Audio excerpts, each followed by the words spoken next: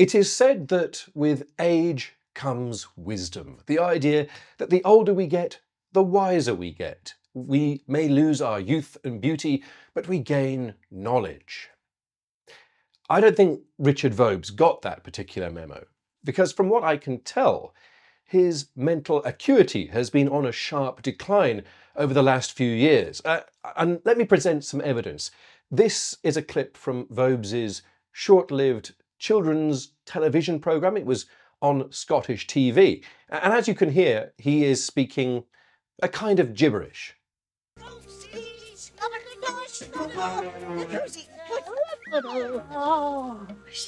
What you duffin' flompin', you dough rattler? I mean, literally, that was gibberish. They are made up words, presumably because the Equity Actors Union has a lower minimum rate for non-speaking roles. And I assume that if he was speaking gibberish, that cost the television production company less money. But if you think that was pure nonsense, have a listen to something that Richard Vobes said only last year. I've learnt many things, especially in the lawful side of things, that the all caps name, the name that we get our letters to us, the bills, the utility bills, the demands for payment, all that kind of stuff, is always in the all caps name, isn't it? That name has been created by the Crown Corporation, and it's not us, even though our parents have given that name away. So ask yourself, which made more sense? The ludicrous rantings of Richard Vobes in the mid-90s, dressed as the alien character Snug from the short-lived TV show Snug and Cozy, or what he said just then, this ridiculous nonsense about our names when written in block capitals not referring to ourselves. You may have thought that was just a typographical convention born from the limitation of computers in the early days of computing. But no, Richard Vobes believes that if your name is written in block capitals, as in all capital letters, then it somehow refers to a different entity to yourself. Where does he get this kind of zany nonsense from? Well, the answer is, as you may have guessed, the ludicrous nitwits that he has as guests on his show. And we're going to look at one of those guys today. His name is Peter Stone, otherwise known as Sovereign Pete.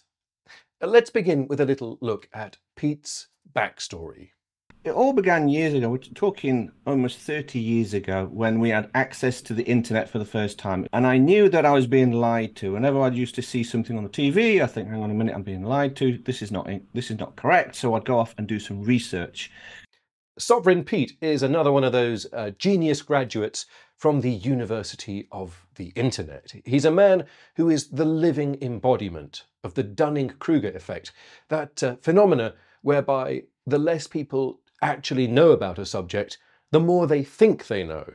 And as we'll see, Sovereign Pete, otherwise known as Peter Stone, seems to think he knows a lot about a whole wide range of topics.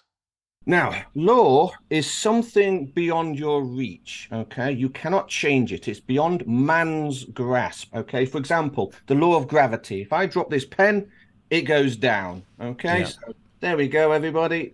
I'll just get on. It goes down. Yeah. I can't change that law. I can't make the pen go up. So that's law. Law is something you can't change, okay? This is something that Peter does rather a lot. He is confused about words that can have more than one meaning. Take, for example, the word law. He's confused between a scientific law or a law of nature, which means an observation, a generalization about the expected behavior of objects based on a series of observations and experiments, versus law as in the rules and regulations of society, rules made by governments to regulate the behaviors of humans. It's the same word, it's a different meaning. The English language is full of these kinds of words, like bank could mean the place where we store our money, or it could mean the side of a river. It doesn't mean they're the same thing, but in Pete's mind, every single one of these coincidences has a deep and a profound significance. And that is going to inform, or should we say misinform, his view of the way all legal systems work. Someone says you've done something illegal, what they're actually doing is they are referring to a policy within a contract. So when the policeman pulls you over, by the way, policeman means policy enforcer. I'm not a classicist, but I know enough Greek to know that the word police comes from the ancient Greek word polis, meaning city or government. Presumably the idea being that police officers are the representatives of the government, intended to keep the government's laws and peace. Pete presumably has plucked this nutty idea about this alternative meaning of the word from thin air, or possibly his own anal cavity. Who can say? Pete has some very strange ideas. Like all sovereign citizens, his ideas about cars and driving are particularly intertwined with his own sense of personal freedom. And in this bit, he's talking about the DVLA. In the UK, that's the Driver and Vehicle Licensing Agency, which is a branch of the government intended to regulate the use of vehicles. And once you've registered your car with DVLA, you've accepted the highway code. And that is the contract that you've accepted. And now the policeman's pulling you over because you've breached a policy within the DVLA corporation contract.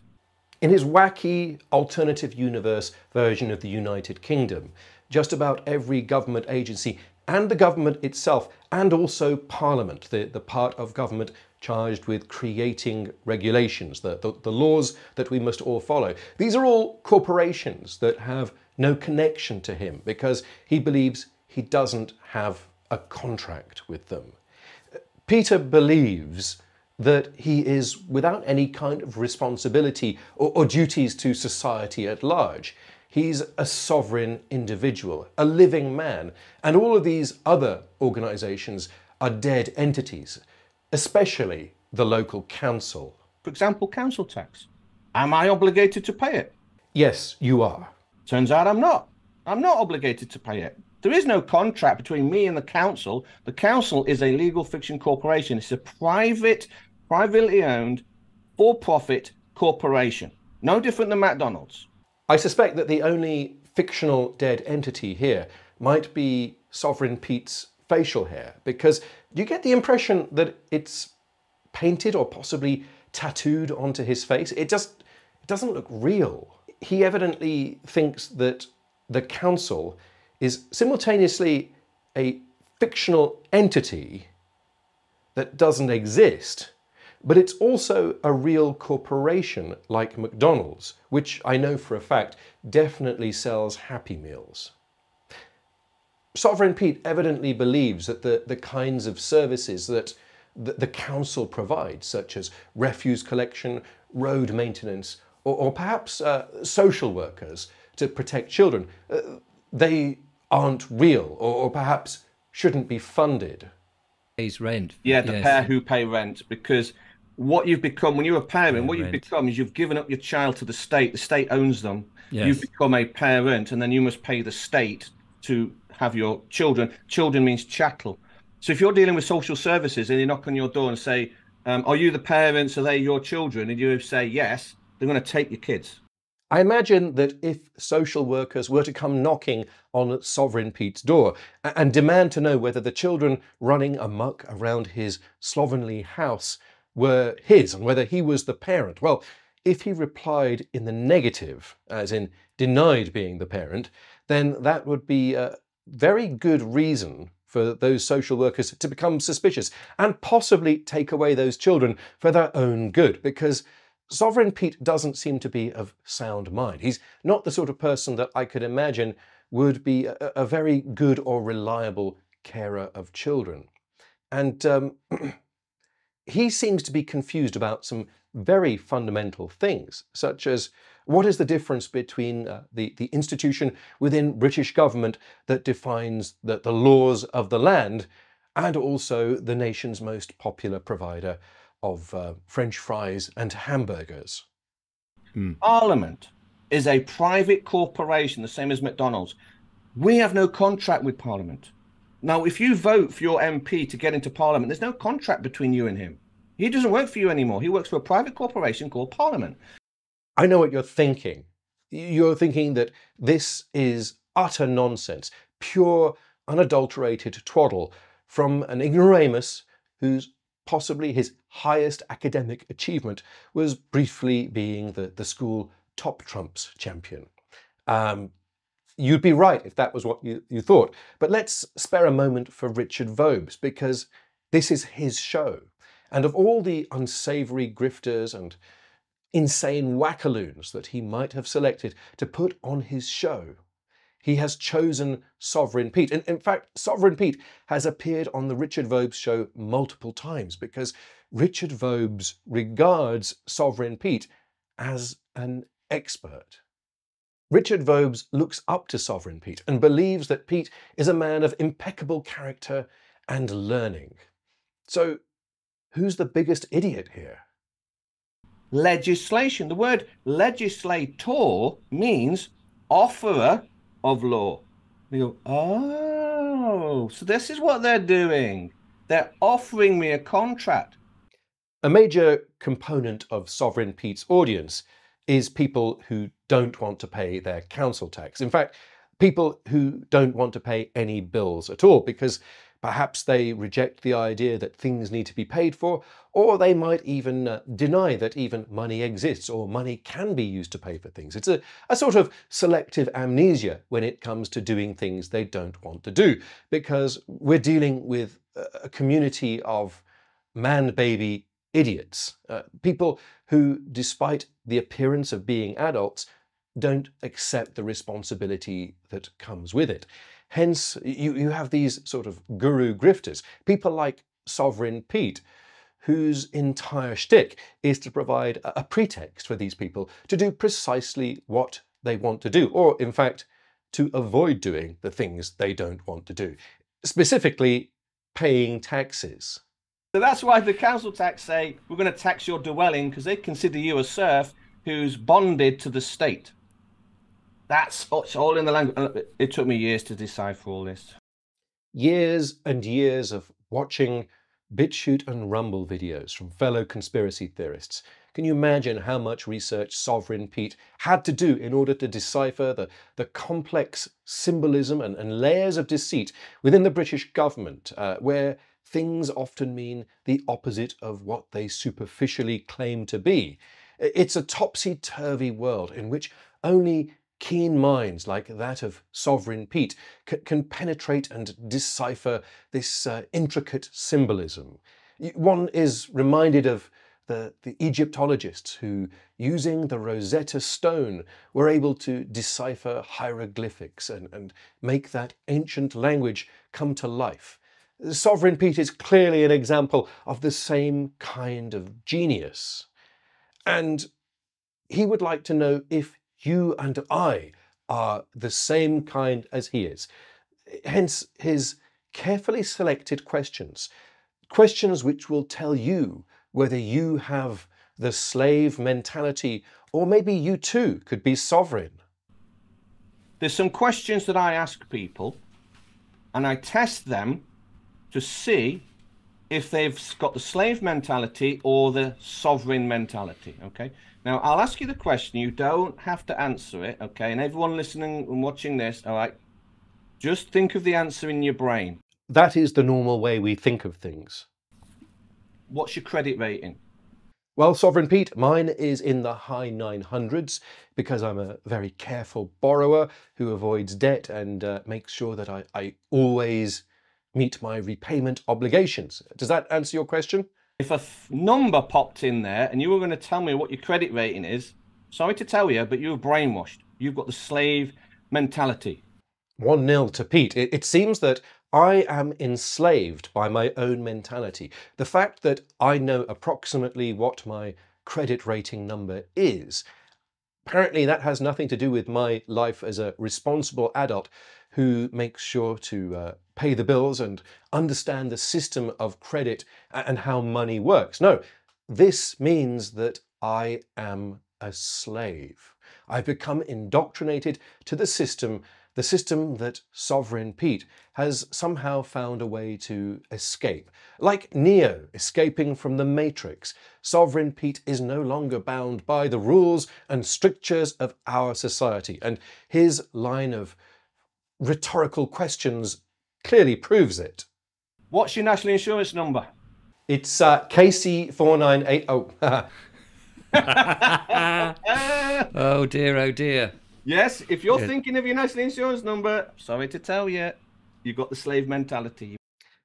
the fact that I was able to remember my national insurance number, that important number issued by the government and that has to be supplied to accountants and employers for taxation purposes. Well, apparently that has nothing to do with my ability to remember things and everything to do with the fact that I am a slave.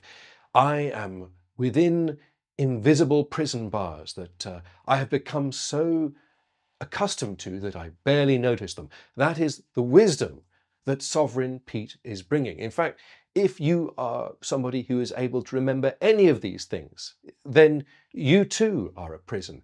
You and I are inmates in HM Prison, Great Britain, a sorry, sinking prison barge full of rotten latrines and drug dealers and raging knife crime. It's a terrible place to be. Whereas Sovereign Pete, on the other hand, is from the outside looking within. He can see the bedlam of the asylum and he wants nothing to do with it. Now, a lot of people believe that the Agenda 2030 means that they are going to take away everything we own. And I've got some bad news for you. No, they've already done it. You don't own anything now, legally. You will own nothing and you will be happy. Those are the words of Klaus Schwab, who is a popular bogeyman of the sovereign citizen movement because he's the chairman of the World Economic Forum. I don't know if what he says is true. I know, though, that what Sovereign Pete is saying is not true because he's just being a contrarian. He's taking things that are widely believed to be true and just saying the opposite and saying it in a confident and forthright manner. And to a nitwit like Richard Vobes, that comes across as clever. He's coming across as some kind of guru who reveals all kinds of mystical truths. Up is down, black is white, roses aren't red and violets apparently are not blue. And the things you think you own, well... If you say you own something, it doesn't mean you own it. And you go, huh? That doesn't make sense. What does that mean? Huh? Well, ownership, right? Everyone's heard of the word ownership. That's maritime law. You're entering onto a ship called ownership. If those words had been spoken not by Sovereign Pete, but by a 6-year-old child, we might be amused. The idea that somebody could confuse the suffix ship with sailing boats and therefore conclude that ownership was regulated by the same body of laws that might regulate ships on the high seas. Well, if a child said something like that, you might pat him on his head and maybe make a video of his misunderstanding and then play it back to him in years to come as an example of how foolish and naive he once was. But Sovereign Pete is not a 6-year-old child. He's a 40-something-year-old man who really should know better because I assume he's been brought up speaking the English language. As those of us who did GCSE English know, the suffix ship denotes that these words are abstract nouns like relationship, friendship, leadership, and indeed ownership. It denotes a quantity or state relating to the base noun. That's what we mean by an abstract noun. Now, I'm sure you can go and find far better YouTube channels to discuss English language grammar. And I suggest, Sovereign Pete, if you're watching this, maybe that's what you should do, because it might clear up a great deal of confusion about some of the things that you are saying. Of course, I know Sovereign Pete won't do this because, like every grifter in the world, he makes his money by promoting ridiculous, childlike misunderstandings. Oh, by the way, just something I discovered about hair loss. It's your diet that causes this, unfortunately. Nutrient deficiency. Is that what it is? Yeah. So you're telling me for the nearly 60 years I've been on this earth, I've been nutrient deficient. I don't know. Here's me eating all this organic food and everything. So if you want to be as clever and as widely read as Sovereign Pete, the man who seems to know everything about literally every subject, well, you can either sign up to his advanced sovereign citizen courses over at the Sovereign Project, or you can embark on a similar line of self-development as he has done, presumably spending hundreds of hours scouring videos on BitChute. If you don't know what that is, it's an alternative to YouTube that contains mainly conspiracy theory content and blatant anti-Semitism, and of course, sovereign citizen content. Well, you might, after many hundreds of hours of diligent study, become as wise and as witty as Sovereign Pete. And should you achieve that level of wisdom, you too might be invited to go on the Richard Vobes show, because as we have previously established, this channel is exclusively for the purpose of providing a platform to the world's most unsavoury grifters, charlatans and simpering nincompoops. That is the purpose of Richard Vobes' channel. And this, of course, answers the question at the beginning of the show. What is causing Richard Vobes to become so profoundly cretinized? He, after all, was the man who used to present videos, inoffensive videos about nature walks in South England. And he has, over the years, become a wailing nincompoop, a man incapable of normal thought, a man who seems even less sober than those ridiculous beeping and blurting aliens we saw just at the beginning of this show. What has happened to him? Well, it's exposure to toxic nitwits like Sovereign Pete. I studied everything. It's not just the financial system or the legal system. It's cancer, global warming, all of the lies, all of it. So I've been busy. I began this show by asking just how much Richard Vobes had fallen. His mental decline since 8 or so years ago, when he used to present harmless shows about rambling through pastures and bracken, nature walks through the county of Sussex with his girlfriend, the lovely Julia.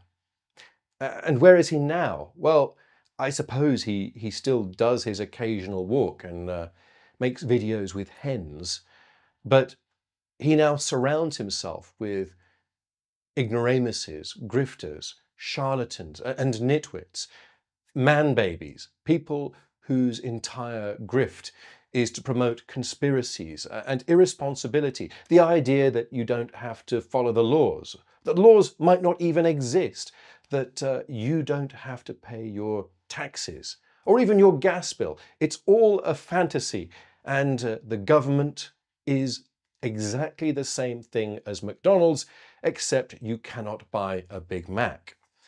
This is, of course, pretextual bollocks. It is a lie that has been made up by people like Richard Vobes because they don't want this kind of responsibility. They can't handle being an adult. So Richard Vobes has reverted to a sort of childlike condition. Has age brought him wisdom? I think the conclusion from today's evidence is clearly not. He has reached an advanced stage of cretinization, one which I'm certain there is no reversal. It's sad, isn't it? Well, until next week.